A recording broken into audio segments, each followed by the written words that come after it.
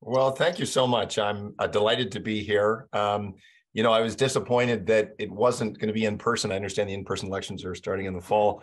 And then yesterday I started to come down with some kind of nasty cold. So it's actually much better that this is virtual because I'm not sure I would even be able to attend if but because of that. So thank you very much for having me.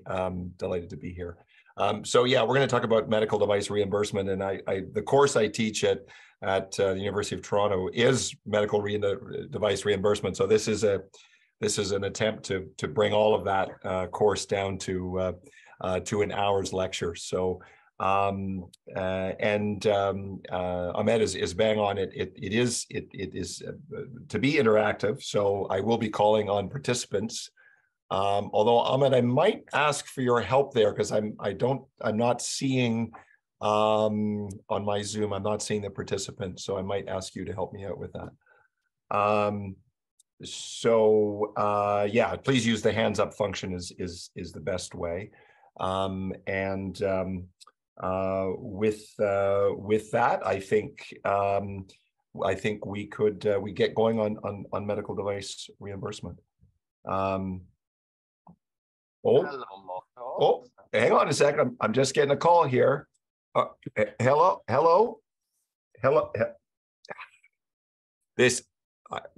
I tell you what, this phone, it used to be a great phone, but it's not working anymore. Can you guys see my really nice fancy flip phone?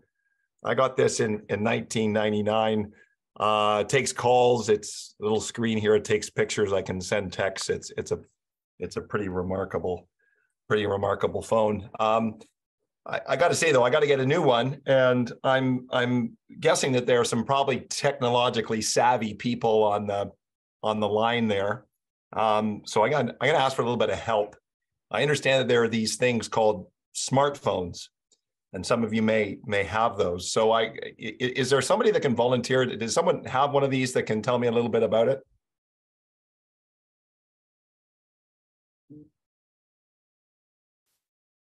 Yeah, again, I cannot see any of the people. So you're going to have to, I can see Marc-Antoine Belanger. Do you have a phone?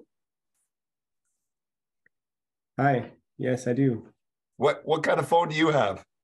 Very typical red iPhone. Very typical millennial on my end. You got an iPhone, and then what? So there are different versions of that, I understand. So what version do you have? I believe it's the 11. I'm not sure anymore. Ooh, the 11. Okay, that's pretty fancy. What did you pay for that? It is included in my monthly plan, so I can tell you the exact price. But there was I believe I pay like $20 a month on it with the financing rates and everything. That seems pretty reasonable. Has anyone paid outright for their phone? Can tell me how much they paid for it? Anybody putting up their hand? Sorry, I don't see anyone putting up. Ahmed, do you have how much did you pay for your phone? So the monthly bill? No, just did you buy it outright? Yeah, I bought it outright. Yeah. And how much did you pay for it? I think it was 1,100 or yeah, I think 1,100 sounds about right. $1,100. Okay. All right. Hey, Mark, it's Rav. Hey, Rav. Hey, how you doing? I'm doing great. How are you? Good. Well, the good news is I used to have a BlackBerry until very recently, and I just did decide to upgrade my technology, and I moved to the iPhone 14 Pro, and I did buy it outright, and with tax, it came out to about $1,500. $1,500. That's impressive. So you were just a little bit ahead of me on the BlackBerry. All right. So that's the latest iPhone. Latest cost. Who's got? Give me something that's cheaper, because I'm a cost conscious guy. Somebody tell me that they've got a phone that, I don't know, a couple $100. Who's got a cheaper phone? We have Mary in the chat saying she got an Android for $400. Mary, oh, thanks, Mary. $400 and something called an Android. Okay, that's more my speed. Anybody less than a less than 400 bucks. I'll go to the chat here and see what Samsung, 1,300, about 1K. Anybody less than 400? Okay, Rav, I'm gonna put you on the spot again. What does your phone do? You've had it for a couple of weeks now, I guess. What can you do with it? Well, I guess going from the BlackBerry, obviously, I always knew I had to upgrade my technology, so it's just a matter of time. So I decided if I'm going to make that change, then it's that good, better, best, and sounded like this was the best fit, considering this is going to be a long-term investment. So it provides, I guess, the standard services, which maybe the iPhone 11 also does, but I guess it's the speed of the processor and the service and all the value adds that go with it that were attractive to myself. All right, but you just give me the basics here. Like you can make phone calls with it, right? Exactly. Yes. Oh, okay. All right, good. And I understand that maybe you could send emails, right? Correct. All right. And what else can you do? Email, text. I mean, obviously, I just use it for the basics, but obviously you can do notes and there's multiple features within it. But for myself, the main feature was the speed of the processor and the help desk and support that they provide behind it, which I thought was worthwhile now that I'm making this change. And on top, I must say they helped me with the transition as well in terms of getting my information from my old technology loaded to my new technology. Good customer service. Oh, okay. So I'm getting here that you can take pictures as well. That's good because my old phone takes pictures as well. Mary, I'm going to put you on the spot here. So, what does Rav's phone do that yours doesn't do? The list that he gave you. Is there anything that your phone doesn't do? My phone is a couple of years old, so it might not have like the latest video, like the latest specs, but it does everything. Can take pictures, I can watch YouTube, I can go on Google Chrome and surf for many tabs. I have endless tabs open. I can do all my homework. I can do my work, my job. Like I can do everything on it. So. Yeah. Wow, Mary, that sounds pretty impressive. Rav, is there anything that you could do that Mary's phone can't? No, it's basically, I would say it's the same thing. Obviously, one of the features that they do talk about, all the phones do obviously take pictures. Mm-hmm. They do talk about the quality of the camera that this new phone has compared to some of the previous generations. So the quality of the videos and pictures, which was also a selling point. Okay, so there's some of the processing time, quality of the pictures, customer service, some of those things you felt were better. Well, we may be able to end the lecture right here because this, in essence, is the reimbursement question. We've just done a health, not a health, but we've done a technology assessment, and we've figured out that there are different options out there. And that in my upgrade that I desperately need to do, I can pay $400, I can pay $1,500, and it seems like in both instances I can get video, I can watch YouTube, I can make phone calls, I can get my emails, I can do my work. Maybe there's better customer service on Rav's side. Is that worth $1,000 or $1,100? Yeah, I'm not sure, but that is the essence of that technology assessment, and I'm going to decide what I pay for. And the fact of the matter is that that we go through a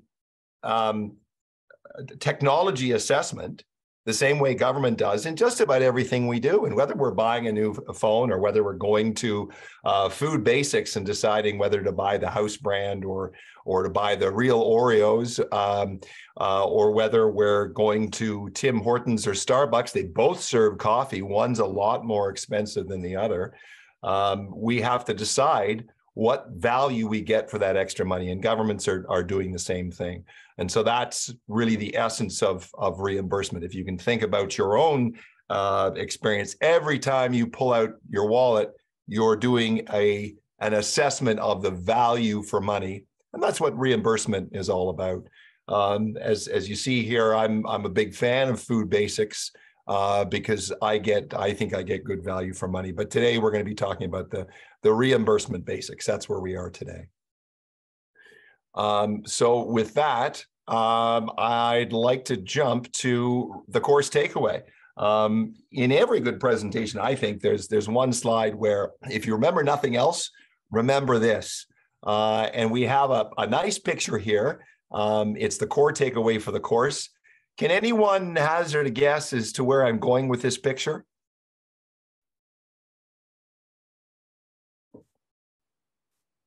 Ahmed, any hands up there? I'll check out the chat. No, don't see anybody. Mark. Oh, Mark. Yes. I'm just taking a shot in the dark here, but maybe the butterfly effect, you know, how Precisely. the wind caused by a single butterfly can transpire to much larger scale events. Excellent. That's you named it and then you defined it as well. That's perfect. And that's exactly the image that I wanted to bring up, because the core takeaway for reimbursement in achieving reimbursement is understanding your impact. And if you understand your impact, you are going to build a much better reimbursement plan. And you have to also go beyond the obvious. How does this impact patients? Of course, that's an obvious one.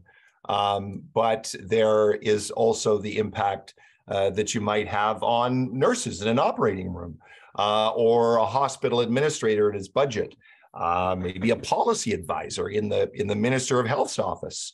Different stakeholders, who are they and what motivates them, and understanding the impact that you're going to have on them is important, because if you understand their impact, then you're going to be able to potentially leverage them or mitigate their influence so that you can achieve your reimbursement.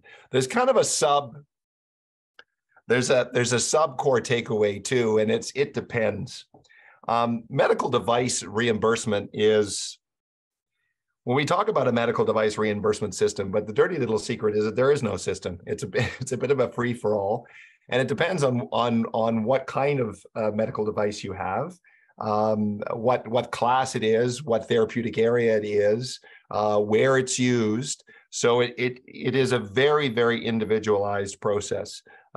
So certainly through the understanding of your impact, you'll also suss out the different variables for your medical device. So I want to start by throwing out the case study question. So for those of you who can, we're in a bit of a workshop afterwards. Rav, you're going to want to stick around for this. So Rav used to work for Alcon, so this is right up his alley. In fact, he could probably give the lecture today. But I think all of you will find this interesting. We're going to look at an actual case study, and we're going to go through and get a bit more practical on how we might achieve reimbursement and what it means to stakeholders and payers. And so I want you to have these questions in the back of your mind as we go through. And for those of you who are staying on, Ahmed is going to fire off a document, or perhaps you already have, Ahmed. Yeah. Yes, I already shared it. I just want to double check. Perfect. Does everyone have access to the document that I shared earlier with you today? Great. Okay, I'm getting some thumbs up, so good. Okay, so these are the questions that we're going to go through in that hour of the workshop. Where does the iStent fit on the HTA 2x2 matrix? Okay, there are a couple of key questions. What the hell is an iStent? Well, if you read the document, you'll get a quick definition of the iStent. We'll go through that in the workshop. And then the HTA 2x2 matrix, this is core to reimbursement, particularly for drugs, but increasingly for medical devices as well. So as we go through, we'll define that HTA, Health Technology Assessment 2x2 matrix. What's the impact on your stakeholder? Well, what the heck is a stakeholder? We're going to talk about what a stakeholder is, what that means, and how you interact with those stakeholders. So you'll want to stay tuned for that. What are your key messages to your stakeholder? What actions do you want your stakeholder to take? And what are the challenges in getting your stakeholder to take those desired actions? So think about all of these as we go through, especially for those who are going to be stay behind for the workshop. So let's start off with a couple of definitions. What the heck is a medical device? Who wants to read the Food and Drug Act's definition here? Anybody? Yeah, I don't blame you. Just ignore it. It's long. It's legal. It's good to have. It's good to know. You want to know where to locate it. But my own definition, I like better. I like to simplify things. What's the medical device? Well, it's something that's used to help patients, but it's not a drug. So if it's not a drug and it's used to help patients, it's a medical device. So an N95 mask, a software that performs diagnostic image analysis for making treatment decisions in patients with acute stroke. Those are both medical devices. A toothbrush is a medical device. A transcatheter heart valve is a medical device. You can see some pictures there on the right-hand side. All of those things are medical devices. There's needles, there's bandages, there's gloves, Band-Aids, there's tape, very simple stuff. Some more complex. They're all medical device. They're used to help a patient, and it's not a drug. I just want to touch on the classification. So this is when you're getting Health Canada approval. There's obviously a difference between a transcatheter valve, a pacemaker, and a Band-Aid. And so Health Canada looks at medical devices and says, okay, there's a risk classification here. So they look at the degree of invasiveness. So a Band-Aid versus a hip replacement. Those are very different things when it comes to the degree of invasiveness. Duration of contact. A stethoscope and a pacemaker are both medical devices, but very different durations of contact. So again, different risk profile. The body system affected. So if you are using screws to repair a broken leg versus a heart valve, again, both medical devices, but one is much more important and risk-laden than the other. Local versus systemic effects. So a needle versus an aortic stent. Those are two extremes with the local versus systemic effects. So the government looks at all these things and it says, okay, what is the risk level? And then they put you into class 1 to class 4. Class 1, low risk devices, wound care, non-surgically invasive devices. Class 2, class 3, all the way to class 4. So you won't be surprised to know that class 4 is the high risk devices or higher risk devices such as pacemakers, surgically invasive devices, devices that diagnose or control or correct the defect in the central nervous system. So those are the two extremes, 1 to 4. We don't need to spend a lot of time on that. But if you're getting into the lingo of medical devices, you're going to want to understand the difference between 1 and 4. And there's a difference, by the way, in how fast you can get something approved, class 1 versus a class 4 device. So that's something to keep in mind. Differences in how different jurisdictions, we're focusing on Canada today, but other jurisdictions, US and Europe, Australia, they have a similar classification system. The US has 1 to 3, but it's the same concept. It's based on the same thing. Okay, time for some interaction. Who wants to answer a trivia question? Ahmed, who do I have that's going to answer a trivia question? I got a hand there. Ann Woods. Okay. Oh, Ann's going to get this one. Oh, shoot. You said trivia. I know, myself. but this, yeah. So who is this? Tommy Douglas. Tommy Douglas. You're absolutely right. So Tommy Douglas, and can we, Ann, just share who Tommy Douglas is? Tommy Douglas is I suppose it depends on who you asked. If the father of socialized medicine sounds like a good thing or a bad thing, but yeah. we'll call him the father of socialized. Kiefer Sutherland's grandpa? And it's funny you should mention that, because I teach at the university, and really smart, just delightful kids. They're in their 20s, and who is this guy? They haven't a clue. And then my first clue is Kiefer Sutherland's grandfather, and I get blank stares. Who the hell is Kiefer Sutherland? So he's not an A-lister anymore. So it does cause a bit of a challenge. Well, I think he's viewed very positively. At least in 2004, he won the survey for the greatest Canadian. That CBC ran a program, and he came up as the greatest Canadian. So you're right, father of healthcare, and this is why we don't have our credit cards when we go for healthcare. Everything that's medically necessary is paid for. But when it comes to medical devices, that doesn't mean that every medical device is paid for. 70% of all medical devices are paid for by the government or by hospitals, but the government are publicly paid for. Let's say that. But that means that 30% are paid by other avenues, and that's something we're going to talk about. This is where the "it depends" comes in. It depends what the medical device is, whether they're going to pay for it. Is an insurance company going to pay for it? Are you going to go direct to the consumer? Maybe you don't even want reimbursement. Maybe that's not going to help you, in which case it's a different conversation. But that's where we get into the "it depends" concept. So Tommy Douglas, great Canadian. Okay, what is reimbursement? Can we have another volunteer? Somebody tell me what reimbursement even is. Give me a quick definition. Marc-Antoine and Omid are the only two on my screen, so you guys are going to get picked on a lot. There's like 45 people on the line, but you're the only two I can see. Okay, so reimbursement is basically, I'll go for the typical example where for my side would be, for example, I go to the physio, I have an out-of-pocket expense, and then I get the reimbursement from the insurer. Somebody, you're not paying. Yeah, exactly. Someone else is paying. So that's no, that's that, and that's it. That is what reimbursement is. It's somebody other than the patient is paying the bill. Lots of more complicated definitions, but that's really what we're talking about. Is if you're looking for somebody else other than the patient to pay the bill, then we're talking about reimbursement.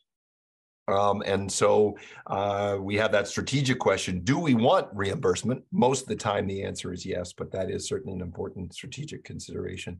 Now, a quick model on how we optimize. So we're gonna take the position that we want reimbursement with a medical device, and so then the question is, how do we optimize our chances of getting reimbursement? And for me, this is the model that defines how to do that. So this is a kind of a Parthenon type building. So on the foundation, we've got Health Canada approval. You don't get anywhere unless you're Health Canada approved and you're a class 1, 2, 3, 4 medical device. That's great. And then there's a health technology assessment recommendations. Now, this one's a little bit fuzzy. If we were talking about drugs, yeah, you always need a health technology assessment. Medical devices, it's really challenging because there are so many medical devices and they're so broad in their scope that the health technology assessment has not yet, let me take a step back. The formalized health technology assessment, every payer does a health technology assessment just the same way as if we go in the grocery store and decide if we're going to buy chicken on sale or we're going to buy beef for hamburger for dinner. There's a health technology, there's an assessment of value for money. And so all payers will do a value for money assessment, either informal or formal. So there is that health technology assessment level. We'll talk about the formal side. We'll talk a little bit about the informal side. So great. So there's your foundation. So you've got Health Canada approval, you've got some kind of assessment, or you think they're going to do an informal assessment, and then you layer on 4 pillars. And the first one is value offering. And that is simply what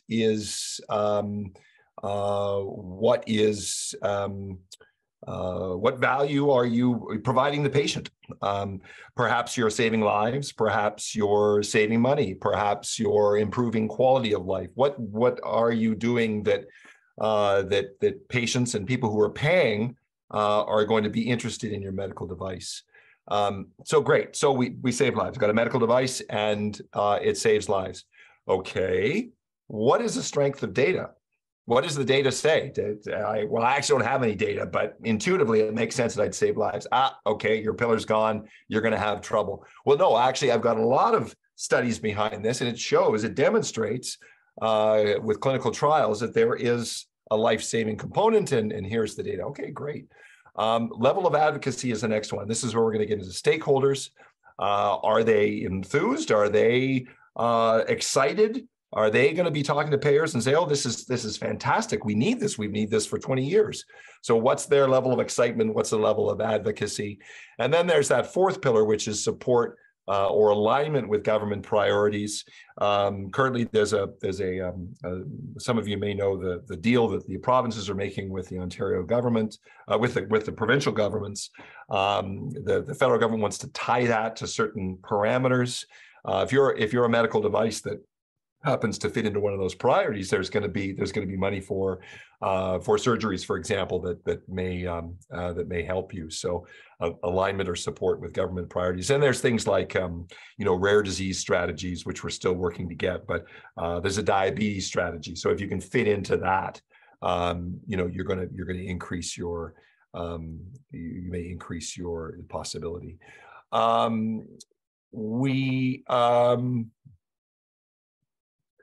I think we need to the medical device sector is big. I think that's all we really need to take away from here. It's about $410 billion, and it's divided amongst a bunch of things, pretty much evenly: diagnostic imaging such as MRIs, consumables, patient aids such as hearing aids and pacemakers. We've got orthopedic products, dental products, other medical equipment. That includes things like wheelchairs and ophthalmic instruments and anesthesia equipment and so on. Canada is $7 billion, and global is $410 billion, just to be clear. And the global scene pretty much mirrors the Canada scene. There's not a lot of difference. And like drugs, most of you probably are aware of this, US is by far the largest global market. In the case of medical devices, it's 43% of all medical device sales are in the US. So that's important to keep in mind. Okay, so let's go back to our model here. And Ahmed, I would encourage questions as we go, by the way. So I can see your picture very clearly. So just wave at me, Ahmed, if anybody has a question that I need to answer. So let's focus on a couple of things. Let's focus on the value offering and the strength of data as we go forward, and to a certain extent on health technology assessment. And this is probably a good place to start. Now, as I say, most medical devices do not go through a formal health technology assessment process. But this 2x2 matrix is what we're all doing in our heads. And it's part of the formalized process as well. So that's why I think it's worth taking a little bit of time on this. And this is a huge area. There are people who focus exclusively at this at university, and there's a whole health economics and outcomes research sections of governments, and so I'm not going to do this justice, given the fact that this is an entire career for people, but it I think is a good start. So we've got a 2x2 matrix, and we've got our cost-effective. We've got our this is a cost-effective analysis, and the x-axis is the difference in costs. So we've got our iPhone, we've got Mary's iPhone, and we've got Rav's iPhone. There's a difference in cost. So cost A versus minus cost B. In that case, it was $1,100. Okay, great. On the y-axis, we've got the increased difference in effectiveness. Now, Mary's phone, arguably not as effective. There's some value pieces, If we're defining effectiveness to include customer service, for example, Rav said customer service is really big for him. Let's assume that that is much better with the iPhone. If I include that in my definition of effectiveness, okay, we've got a difference, but maybe I don't, in which case, if I just want to make phone calls, send emails, watch YouTube videos, there's probably not a lot of difference there, but that's what we're looking at, increasing difference in effectiveness, the effectiveness of A minus the effectiveness of B. And then you have the 2x2 matrix. Okay, so with a medical device in quadrant 1, you've got a medical device which is more expensive than the standard of care. But wait, it's more effective. Okay, so now we got to figure out, okay, is there value for money? That's the heart of medical device reimbursement. And most times, most new medical devices will notionally fit into that square. Number 2, you're more money, but less effective. There's no health technology assessment that's going to be required. You're done. That's not going to work. So if you're less money and if you're more money and less effective, that's a tough place to be. Number 3 is you are less money, but you're also less effective. Well, I might save some money, and can I stand to have a little less effectiveness? Do I need that strength of that effectiveness? And believe it or not, governments, hospitals, payers will look at that equation. So, okay, maybe there's a cost-effective, maybe we've got something we can work with there. And then 4, you're less money and more effective. Oh, well, that's a dream place to be. That's a no-brainer for payers. If you're less money and I get more effectiveness, however I've defined it, okay, we're good to go. And then what health economists do is they draw a straight line right through that. And if you're above the line, you're not cost effective. Remember, the more money, less effective, that's quadrant 2. That isn't even, that's 100%. That is not cost effective. And then on the right side, the lower side of the line, everything is cost effective. So again, you're less money, you're more effective, then you're cost effective. The gray area are in quadrants 1 and 2. And that's where most products end up. And certainly if you're a company, you want to be in quadrant 1. You want to be more money so that you can be profitable and reinvest in innovation. But you also want to be more effective, and you want to be able to prove that. So that's a lot to go through. A couple more things just to put into perspective. If you want the lingo, because everybody wants a bit of lingo, so you can be one of the cool kids. So if you want to be one of the cool kids in reimbursement, you can start talking about your ICER. Now, what the hell is an ICER? So ICER is simply incremental cost-effective ratio. It's your ICER, and that takes all the information that we just talked about, and it creates a ratio. So your cost A minus cost B, that difference. That was the $1,100 that I'm going to pay for that fancy iPhone.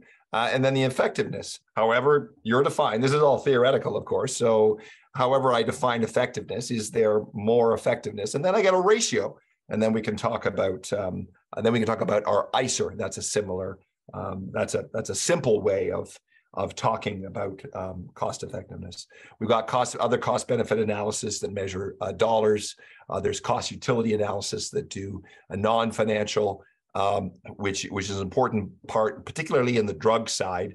Cost utility analysis measures quality of adjusted life year. So it's a measure of the how many extra good quality years you get if you use this medical device. It's called a QALY, another lingo that you can throw around. There's all kinds of crazy analyses that can be done, but certainly the ICER is probably the one that is most important in understanding that difference of the 4 quadrants and the cost effective. So when we get to the workshop afterwards, we're going to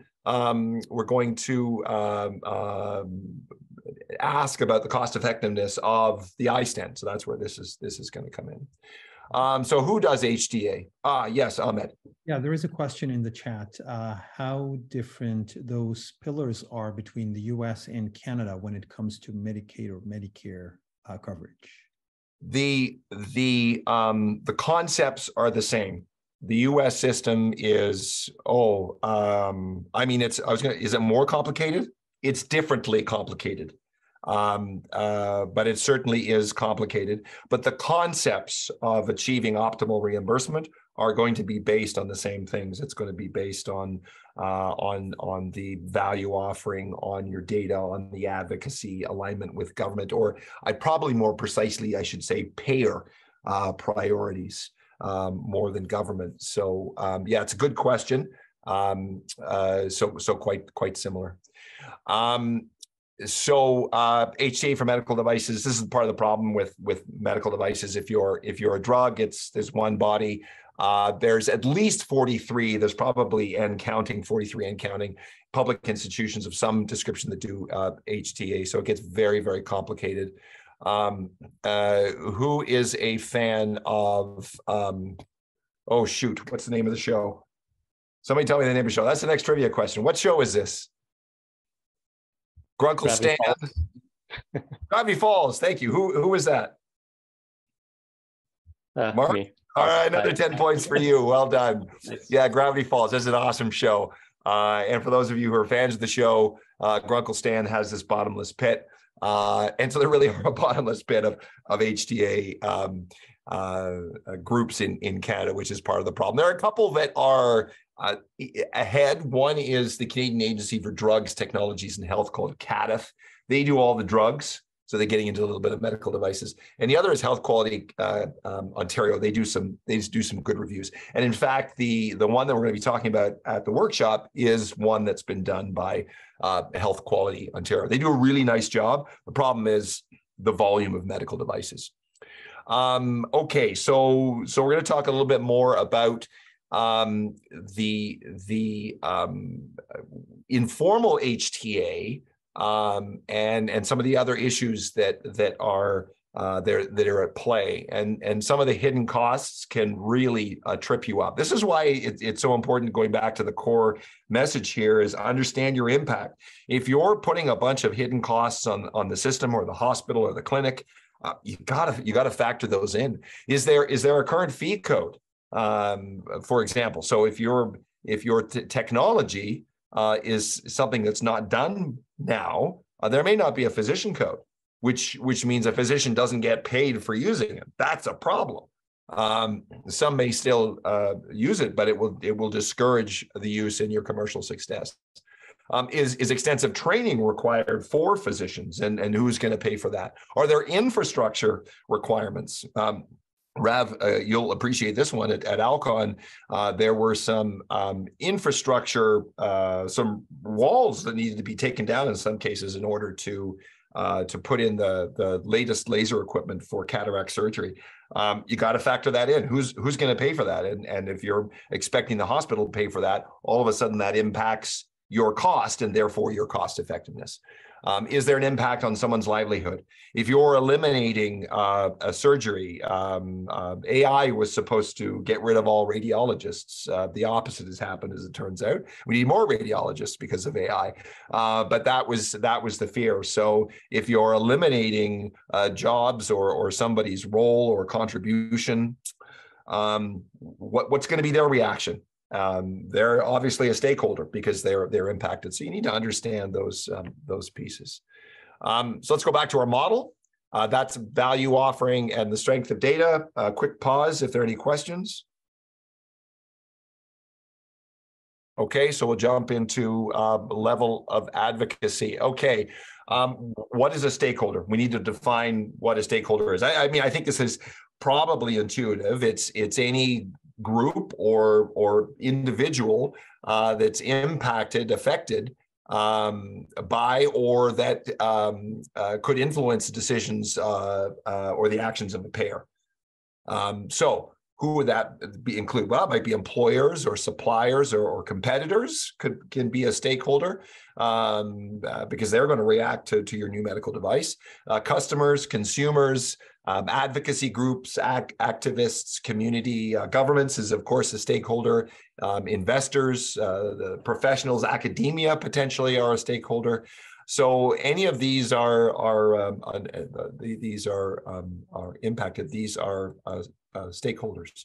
So you need to understand your impact with these stakeholders. And I'll just show you a quick, what I call the wheel of influence. So you have the decision makers in the middle, and you have all these groups of stakeholders around. So at the top, economic stakeholders. This would be groups like maybe the Chamber of Commerce, groups like that. Then we go to the left, we go patient groups and advocates. If you type in a disease state, and I actually do this in my course, I get them to type in a disease state and type in patient group in Google, it'll pop up. So there is a patient group for every therapeutic area. And if you're changing the dynamics of that therapeutic area, then you've got a patient group. You may have individual advocates that are excited or the opposite to your medical device. Media is definitely a stakeholder. Key opinion leaders, and by that I mean physicians who are who by their stature influence other physicians. Maybe they write a lot of papers, they do a lot of studies, they're at the podium. Those are key opinion leaders. Healthcare professional associations. The Ontario Medical Association, for example, might be a stakeholder. And then on the right-hand side, we get into government. So there's the bureaucracy, and there's the political side, the politicians and advisors. And I'm going to get into that in a little bit, so you understand exactly what I'm talking about, because that could be an area of fuzziness for many people. And I call it a wheel of influence because in addition to these individual groups influencing the decision makers, the fact of the matter is that each of those groups can influence the other stakeholders. So the economic stakeholders can influence the politicians, the patient groups can influence the media, can influence the bureaucracy. So there's this interconnectedness of stakeholders. And that's why understanding your impact and understanding who your stakeholders are is so incredibly important, and why it is ultimately a pillar under level of advocacy. Mark, we do have a few questions in the chat. Oh, super. Yeah. Okay. Okay, you want to take them now? Yep, absolutely. Okay. First one is CATH generally makes reimbursement recommendations for the provinces except for Quebec. Does CATH play a similar role for medical devices across the provinces, or is it different organizations in each province? Well, it's a good question. There are, as I mentioned earlier, there are 43 different organizations that will do some, and that is, there's individual hospitals, there's larger organizations, and CADTH does them as well. The challenge with CADTH and any of these organizations is they don't do all of them, and it's not a regular activity. And you may decide that you don't actually even want a health technology assessment, because there is risk in undertaking that, right? Comes back and says, yeah, you're not cost effective. Does that answer the question? Yep. Maj, do you want to turn on your audio? Do you have? Yeah, I'll unmute and ask it. I think that it's a bit of a complicated question. I had to reword it a few times. Hi, so if CADTH generally does these reimbursement recommendations for drugs for the provinces, so it seems to me like CADTH has the lion's share of reimbursement recommendations for the provinces for drugs. And then you have INES, which does it for Quebec. Mm-hmm. It seems to me now that medical device reimbursement is more fragmented than drug reimbursement. Is that correct? Precisely, yes, 100%. Yeah. Okay, thank you. Okay. Yes, significantly more fragmented. Yeah. And again, because there are so many more medical devices, and because you can get a medical device approved fairly quickly, and so The required evidence is less, which means the data behind medical devices is often less robust, making that health technology assessment more complicated. So there's a few reasons why, and there's lots of people trying to figure it out, which is why we have the fragmentation. Yeah, good question. Thanks, Mark. Thanks, Mark. The second question from Mark: when is the best time in the product development cycle to engage with an organization that would conduct an HTA? Oh yeah, that's a super question, and I'm gonna change the question and say when is the right time to start thinking about reimbursement, thinking about stakeholders, thinking about HTA, and strategically thinking, do we want this reimbursed? Do we want to do an HTA? If we do all of that sort of stuff, in an ideal world, it's you're lining things up a couple of years before your medical device comes to market. Same with drugs. The reality is that is really difficult to do with the priorities that companies have. So my message is, the sooner the better. You want to build relationships and trust with those stakeholders, right? You can't just walk into a stakeholder and say, this is what I want you to do. Well, if you don't have a relationship, they're going to wonder who the heck you are. So building those relationships ahead of time is part of building a strong level of advocacy pillar. So earlier is better is the general answer there. Thank you, Mark. And just one more final question from Adriana. If there is no reimbursement for a treatment or service, is that considered a delineation between what can be offered privately, like treatment or service enabled by a medical device? Oh, I see. Yeah, that's a good question. So if something doesn't exist and you come up with something that now solves that, are you able to circumvent the public system? So there's a very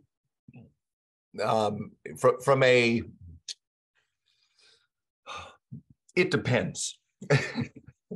So we're going to come back to that because if your medical device is used in hospital, your reimbursement is required. Patients don't charge for patients don't get charged. Now, let me jump to the iStent that we're going to talk about earlier. And prior to that was a new concept. It was a new way of treating glaucoma, and governments weren't paying for it, but the companies who had iStents were trying to get it used. And so what ended up happening is, sometimes the companies gave it away for free. Sometimes it was absorbed in hospital budgets. I think even sometimes patients paid for it. So it was a bit of a mix. But ultimately in that scenario, it wasn't sustainable to have the patients pay. You really needed government reimbursement. And I know that only partially answers the question, but it really does depend on the medical device. Adriana, was that your question? Yeah, that sort of touches on some of the themes, and I'm kind of curious at how that plays out in the new sort of emerging wellness space, for example, and also culturally, like we're just as Canadians not used to paying for healthcare versus south of the border. Very different models. So yes, and so yeah, there's this health and wellness piece, and that's a you can go into Shoppers Drug Mart and buy tons of medical devices off the shelf, including Band-Aids, including all kinds of medical devices, and we pay for those. That's fine, and that's why it a strategic thought to look at what you want if you want it to be reimbursed it's an important part of the conversation. If you go into these stores to get a home medical equipment, governments pay, if I recall, in Ontario it varies by province, but I think they pay 75%. So if you need a wheelchair or stair lifts or things like that, the government will, I think, pay 75%. under the assisted devices program. But the patient needs to pay 25%. So yeah, there's all kinds of different scenarios. So I get to escape your answering your question by saying it depends. No, thank you very much. Were there any other was there another question, Ahmed? No, that's everything. Okay. All right. So let's go to the last pillar, which is the government support. Okay, who wants to answer a trivia question? I don't want to ask Marc Antoine again. That's not fair. Ahmed, do we have somebody? Do you have a volunteer? Mark has his hands up, so Mark, all right, awesome. You're going for another 10 points? I'm probably going to get this wrong, but I'll try my best. Okay, who? So I'll give you a hint. These are two of the most powerful government officials in the province of Ontario. Who's the one on the left? Either Rob or Doug Ford. I'm going to go with Rob Ford. Oh, Doug Ford. But you could have just said Mr. Ford, Doug. Mark. So that's Amelia. Who's the other one? That's even harder. Amelia. No, Amelia's jumping in. What's that? Mark, do you want to call a friend? Because I can be absolutely. Your Go ahead. Okay. Mark and I are tag teaming on this. We've got the older brother, Doug, the premier of the province. Yes. And then we have Michelle D'Emanuel on the right, who's the head of the civil service in Ontario. Also former head of Trillium Health. You're ruining my presentation, because no one ever in all of the presentations I've given has ever gotten the Secretary of Cabinet. So the point is that the person on the right is the head bureaucrat in the province, and they give a really downplayed title, Secretary of the Cabinet. Can you imagine? She's head of the public service, a clerk of the Executive Council. She's a clerk and a secretary. I don't know where they get these titles from, but she is the head of the public service. And I say these are the two most powerful government officials in the province of Ontario. We could have a debate as to who is more powerful. But the point is, we all know that the one on the left is one of the Fords, and aside from the odd person, the very odd person. So 10 points for you, by the way. Thank you, Mark. Yes, you're welcome. Actually, 20 points for that one. But very not well known, and yet an incredibly powerful person. And so I just want to get quickly into the politicians versus bureaucrats. This is really important. So on the political side, these are the guys that you're going to see on your television and knocking on your door. There's 1,000 politicians and staff. There's probably 5 or 10 who actually govern. And they are they're structured into different ministries. So you probably heard of the Ministry of Health or the Ministry of Transportation. Each has a minister, and then they've got some staff.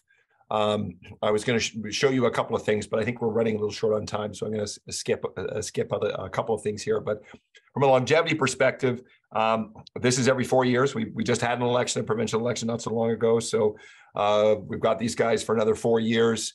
Their primary role is policy, which means they have the ideas. Oh, we should build some roads.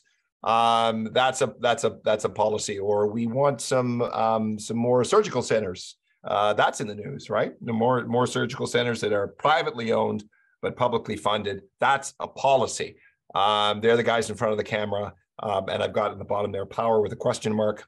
It depends. On the bureaucratic side, instead of 1,000 politician staff, you got 60,000 plus in Ontario. So this is everybody who's running the mechanisms of government. These are the people that are doing everything from renewing your license to organizing the building of hospitals, and they take the policy and transform it into they implement it. So they're the ones that are going to be trying to figure out how to make these medical centers, these private medical centers, work.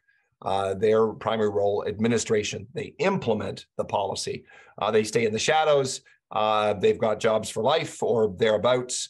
And the ministries mirror are mirrored to the political side. So there's on the bureaucracy, there's a Minister of Health, there's a Ministry of Health rather, Ministry of Transportation, and so on and so forth. So the reason why I differentiate these is because if we're going to understand our impact, if we're going to understand our stakeholders, we're going to want to know, okay, with this medical device, am I speaking to the political side or am I speaking to the bureaucratic side? What are the dynamics of the medical device reimbursement that will guide me one way or the other, or both? And what ministries do I want to talk to? So that can get very, very complicated. So that's a very, very quick snapshot. But if you have your value offering, strength of data, level of advocacy, you've got your support with payer priorities, and you've got that on a strong foundation of Health Canada approval and some value for money, then your reimbursement is the potential for being reimbursed is going to be maximized, and that's what you're looking at doing. Now we're supposed to wrap up at 5:30. Yeah, but if you want to take a few minutes, Mark, that's also fine. There are a couple of things. I was a little bit too chatty here.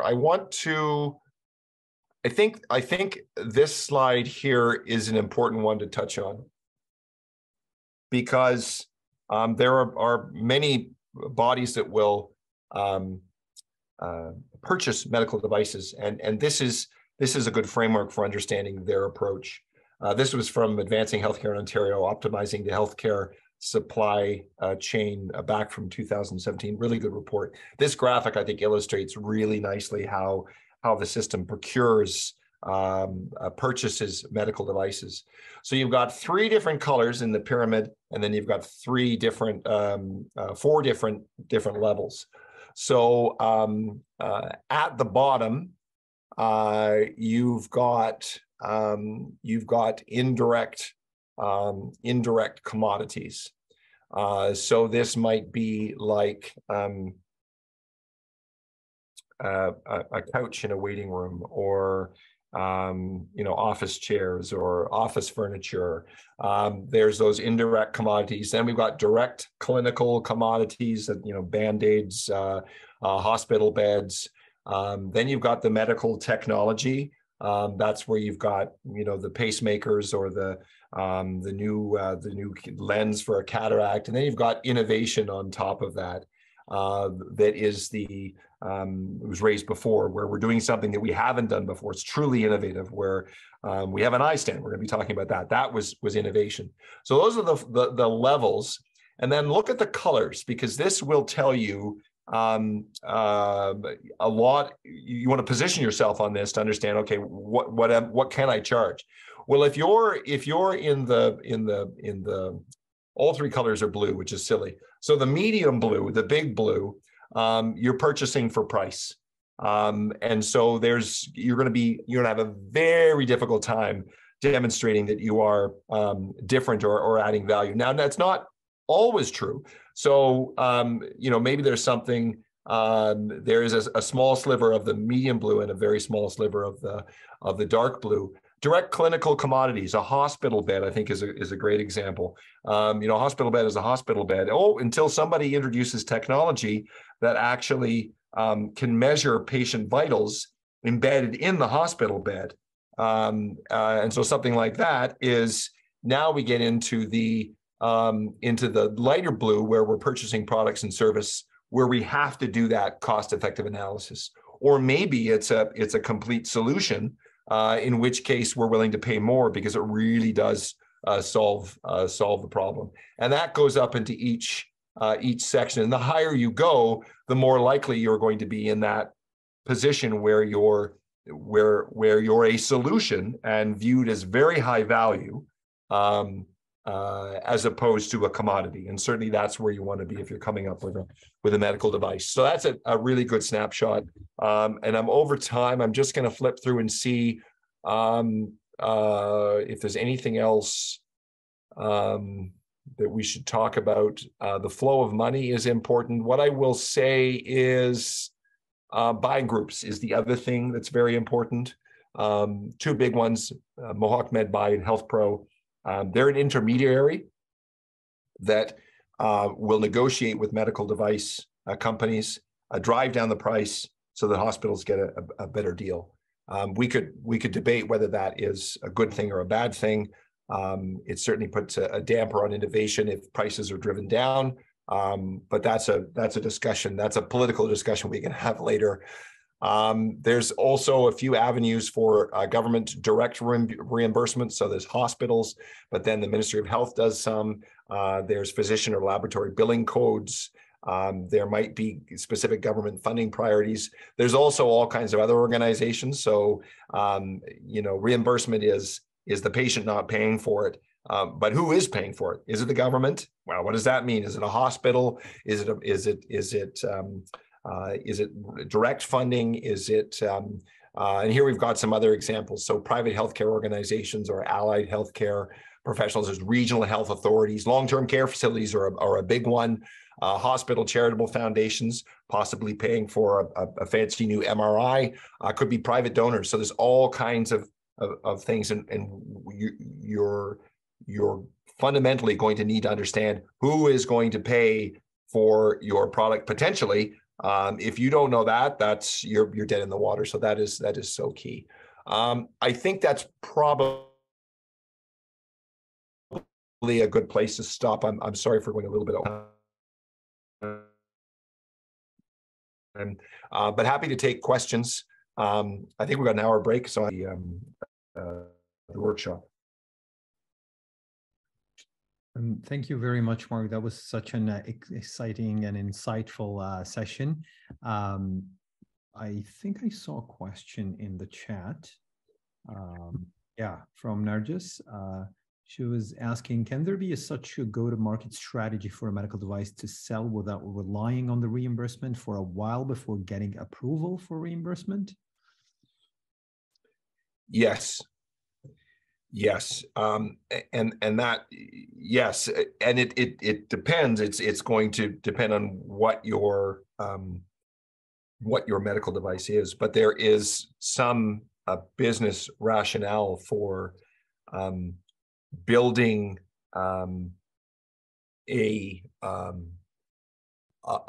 building a market, building excitement, getting it onto the market, having patients pay, and building up the volume and the interest, and then turning back and trying to get it reimbursed. That is certainly one avenue that you could take. But again, it depends on the medical device. It's a if you're actually into this, you're probably going to want to get somebody who has some expertise in the particular area that can help guide you. Yeah, that's a good question. Omid, you've got a question? I can see you. Hi, can you hear me now? Yes. How can we know, so assuming each of the last slide that you mentioned are paying for a certain problem, or they all, you can get reimbursed from any of them? I mean, is there any certain reference that we can go and look, for example, for if we have a developed bed sores for treatment of bed sores, who is going to pay? How can we figure that out? Yeah. No, there is no, there's no resource. So it takes some expertise, some insight, some intuition. Product for bed sores, that's a good example. Long-term care facilities are going to be an important purchaser. Hospitals are going to be an important purchaser. There is certainly the medical assisted medical devices program in Ontario, similar programs across the country. That's where the government will pay 75%. So it's a home care is what I'm saying. So there's a home care avenue for bed sores.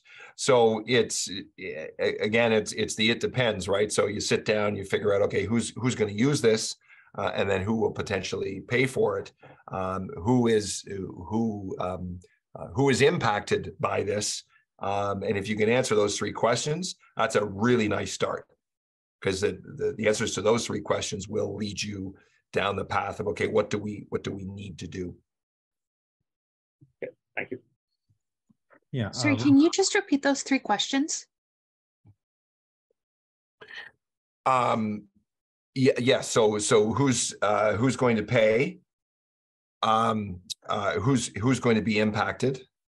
And what was it? What was the third question?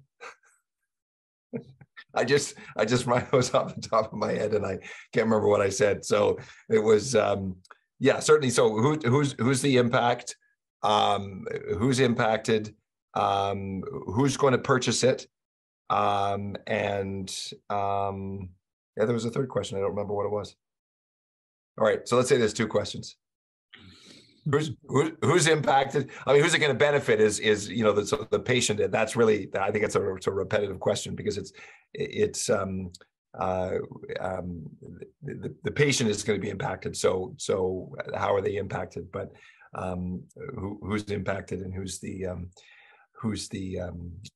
to pay for it? And we'll have to do a rewind on the recording, Ahmed, and see if that third question was worthy of repeating. I will. Yeah, I will share the recording, so we'll get to it. There are actually three questions. We have also Raphael who has a question. Go ahead, Raphael. Hello there. First of all, thanks for the lecture. It was great. Pleasure. And one quick question is how to make sure that our solution is aligned with the political priority or political landscape, right? Is it something to do with the GPOs? We need to go through the Plexus or Mohawks of the world, or is it something different? Yeah, so it's payer priorities, and so rather, I should have payer priorities rather than specifically government priorities, because there are different payers, and government's sort of too general a term. There are different aspects of this, and you need some insight into the organizations. But I used one example earlier whereby the federal and provincial governments are making deals on expanding the funding, and some of that funding is going to be targeted on surgeries and other things. So all of a sudden, those are priorities. But if you look at the group purchasing organizations, the Mohawk and Mohawk MedBuy and Health Pro, I think it's Mohawk